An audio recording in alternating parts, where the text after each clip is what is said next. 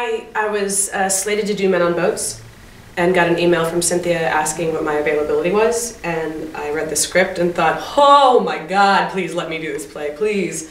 Please let me do this play. When I read it, I thought, oh my God, I have to do this because it's been a while since I've done anything with like real teeth. Yeah, that was one of the things I really liked about the script was it felt so different than anything else I had ever done. Yeah. I had never seen anything like this, I had never read anything like this, and so the opportunity to get to do something so wonderfully strange and different, and how relevant it felt despite it being an adaptation of, you know. It feels very alive. Totally. And very of the time. Which, because and I think anyone who comes to see this, regardless of what they know about the Seagull, I think they will enjoy the show. Honestly, getting to do something that's dramatic and funny. Yeah. It's really human, which I haven't been able to really have a chance to do in a while. Yeah. Humanity! It's nice to be a person. Yeah, it's nice to be a person on stage.